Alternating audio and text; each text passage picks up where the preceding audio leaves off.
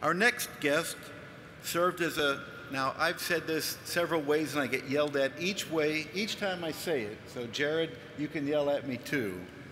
Submariner, submariner, and diver during his time with the United States Navy, deploying multiple times throughout the world in support of the global war on terrorism.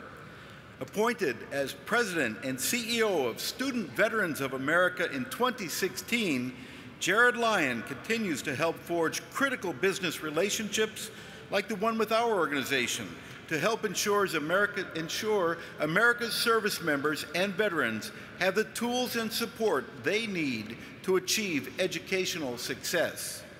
The SVA's vision is one we wholeheartedly support to ensure all veterans succeed in higher education, achieve their academic goals, and gain meaningful employment. And we remain dedicated to advocating alongside them. Now, please give a warm welcome to an outstanding leader and veterans advocate, our friend, Jared Lyon.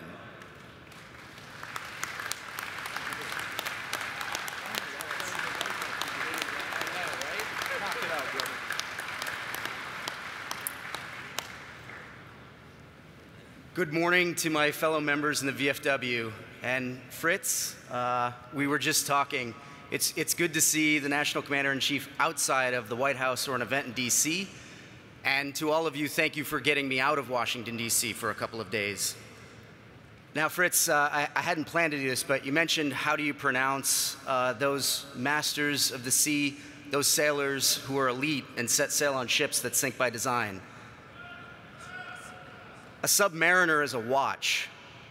A submariner is that elite sailor. So I'm here representing our just over 1,500 Student Veterans of America chapters in all 50 states, US territories, and 3 countries overseas. Where there is an SVA chapter operating presently, there are just over 754,000 student veterans pursuing their educational goals. I'm thrilled to be taking part in this year's convention. As a fellow member of the VFW, it is very good to be here in person after a few years apart. Every time I'm with my sisters and brothers in arms, the VFW, no matter where we are in the country, it always feels like home. So welcome home to all of you.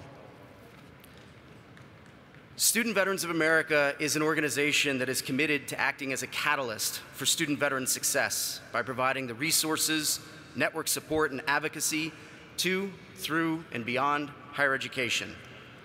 SVA will celebrate its 15th anniversary in January. And since our founding in 2008, our success and the ability to meet our mission have been compounded by our relationship with the veterans of foreign wars. If this were a State of the Union, I would say that the state of the relationship between the VFW and SVA is strong. As a member of the VFW and a partner, I've had the good fortune to attend our national convention now 5 times. Usually when I present, I talk about what SVA is doing to empower veterans to, through, and beyond higher education. But over this past year, I've often thought frequently about the weight of the shared history of the VFW and SVA, and what that means for veterans more broadly. And that's what I'd like to talk with all of you today about.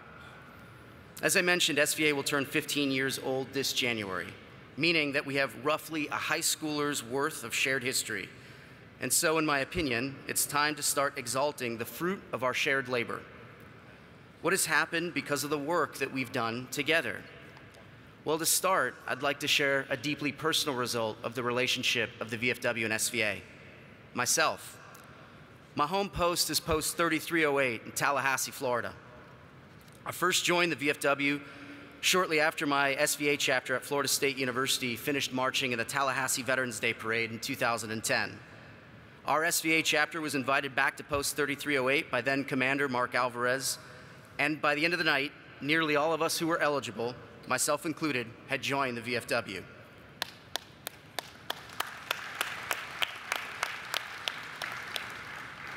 As new members of the post, we got excited about being involved in the great community that the VFW had formed at the local level. So we started to volunteer in our community with the VFW, We partnered with the Post to have other student organizations from Florida State University join us to rent out the VFW Post. And I began to learn from my mentors in the VFW that if you see something that frustrates you, then you can advocate to change it. When I saw something that really frustrated me about the GI Bill, it was the team in the DC office, Bob Wallace and Ryan Gallucci, who took time with me to explain how to turn my idea into action. Back at home in Tallahassee, it was then State Commander of Florida, Dan Duffy, who invited me on a tour of posts throughout Florida to learn how we could recruit more veterans of my generation to join. Is Dan here? Yeah, he obviously is. Who you got, Dan? And before the end of my first year as a member of the VFW, a fellow member of my SVA chapter and I decided to run and were elected as post officers. Raul Perez is the Senior Vice Commander of Post 3308, and me as Junior Vice Commander of Post 3308. I can tell you that in no uncertain terms, without my sisters and brothers in arms in the VFW, I would not be here today. And further, I've been an annual member since 2010, but right before I came up to the podium, I swung by the member services booth, and I just became a lifetime member of the VFW.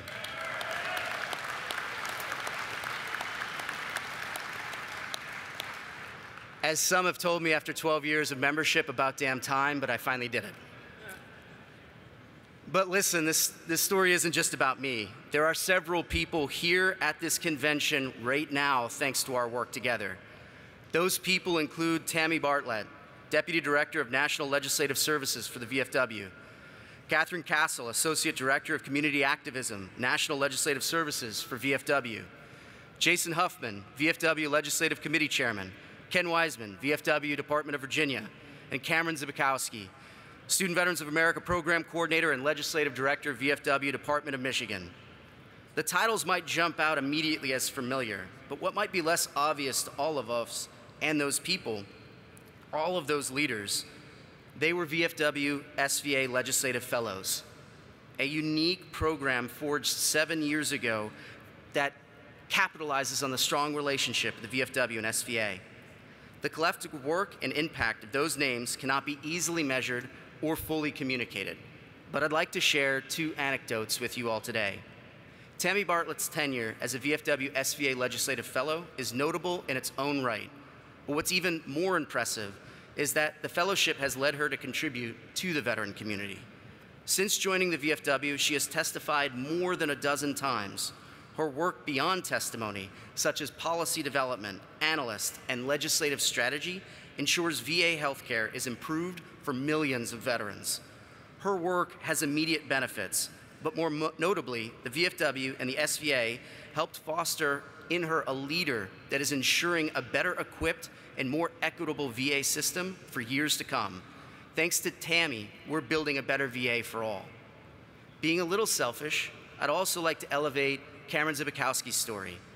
Cam was a dedicated SVA chapter leader at Grand Valley State University in Michigan and a VFW SVA Legislative Fellow 2 years ago.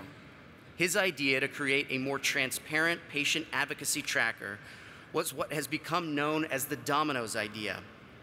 It has already passed the US House of Representatives, and it's on its way to seeing success in the Senate. That alone is worth applauding. Give it up for Cam.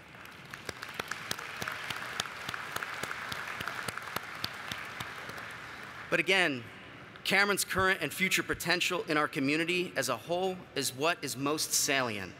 In his work with SVA at our headquarters in DC, he is helping to empower campus leaders and perpetuate a cycle of success amongst student veterans. For the VFW, he is representing the voice of Michigan members in key legislative conversations and efforts.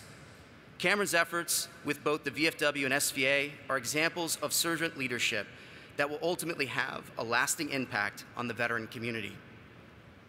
Beyond the leaders serving within the VFW and SVA, VFW SVA Legislative Fellows have advanced conversations and legislation on improvements to veteran treatment courts, thanks to Eric Sowers, gaps in the Transition Assistance Program related to mental health, thanks to Catherine Castle and Tom Wick, needs for military sexual assault survivors, thanks to Sasha Giorgetes, and in-state tuition from Ryan Taylor, as well as benefits for veterans exposed to burn pits, thanks to Chad Baer.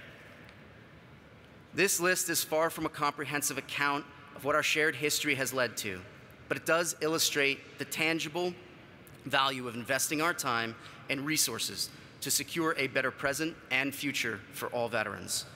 Sharing the success and impact of our work is not meant to imply that our job is done. In fact, quite the opposite. I share this list to encourage and inspire us to continue working together to address the challenges we all face moving forward. The world as we know it has fundamentally changed over the last 2 years. Shifts in our economy, global healthcare challenges, racial justice, social equity, civil unrest, and 1,000 other things that I'm sure all of us are thinking about as I say this. They're all complex problems.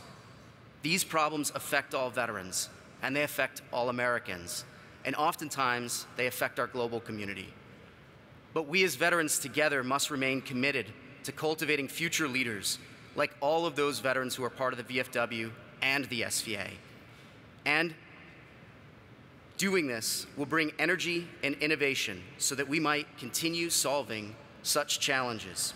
We collectively can contribute to solve problems that our future will bring. I'm here to physically show SVA's commitment to the promise of our shared work with the VFW, and I look forward to working alongside of you here with the VFW to realize our future and our potential. I would like to take my last minute to ensure that you all receive an invitation and a welcome from me to attend SVA's 15th National Conference. It'll be held this year for over 3,500 attendees at Disney's Coronado Springs Resort in Orlando, Florida, January 5th through the 7th. It's a premier opportunity to engage with student veterans from across the country, and please know that you are all welcome. Lastly, I'd just like to mention that it's never too late to pursue your education. I'm 39 years old, and I'm a full-time PhD student at Syracuse University. Further, I'd like to acknowledge the State of Michigan Adjutant and Quartermaster Derek Blumke, who recently just started his master's degree in his 40s. And also like to acknowledge past National Commander-in-Chief Brian Duffy, who's an undergraduate at Embry-Riddle, finishing his bachelor's degree. And even though he's in his 60s, I'd also like to acknowledge a Korean War veteran, 88 years young, who just finished his bachelor's degree at Fordham University in New York City.